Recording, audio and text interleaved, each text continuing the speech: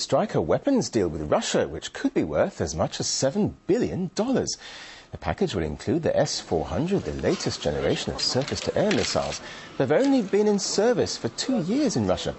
The purchase is believed to be a US-backed attempt to halt Russia's sales of an earlier version of the system, the S-300, to Iran. Some experts say that in return for the US decision to scrap its missile defense shield in Europe, Moscow can revoke its agreement with Tehran. However, they fear it can damage Russia's reputation on the international arms market. Well, we're now joined in the studio by analyst Ruslan Pukhov to discuss how the new deal may influence Russia's relations with Iran, Gulf countries and indeed the US. Thanks for joining us. Now, you said in one of your interviews, and I quote, the US pressure is the stick and the huge Saudi arms package is the carrot for Russia. Can you expand on that at all? No, we all know that Saudi Arabia is buying much more weapons than its need for its own security needs. That's why the majority of specialists, they agreed on the fact that Saudi Arabia is buying under the coverage of weapons. In fact, it buys the security guarantees, mainly from the US and Great Britain, but also from some other secondary kind of countries like France, and now it's time to Russia. It's not only because Russian weapon is deadly, simple and reliable, but it's also partly a carrot for Russians to be less involved in Iranians in arms trade. But it was difficult under Bush administration because Bush preferred only to press on Russia. Since Obama administration decided to engage Russia, they engage Russia in different ways. On a bilateral level, on multilateral level, with NATO, and also they encouraged Saudi Arabia to buy the package which was discussed already for 2.5 years.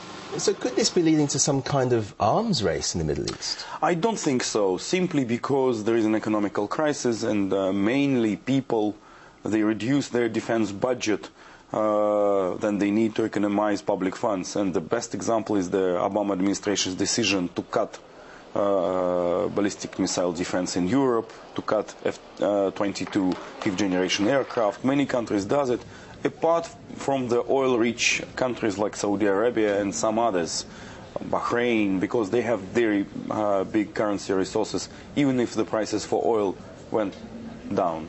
Now, some reports say that the conditions of the deal is that Russia doesn't supply similar missiles to Iran. Now, how would that go down in Tehran? I don't think that there is a direct linkage and that this is a clause of the agreement.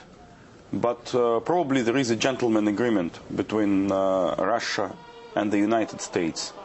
And Saudi Arabia knows about such a gentleman agreement, which partly reminds me of the previous gentleman agreement, Gore-Chernomyrdin, about not to ship arms to Iran, which was concluded mid-90s between Russia and the United States.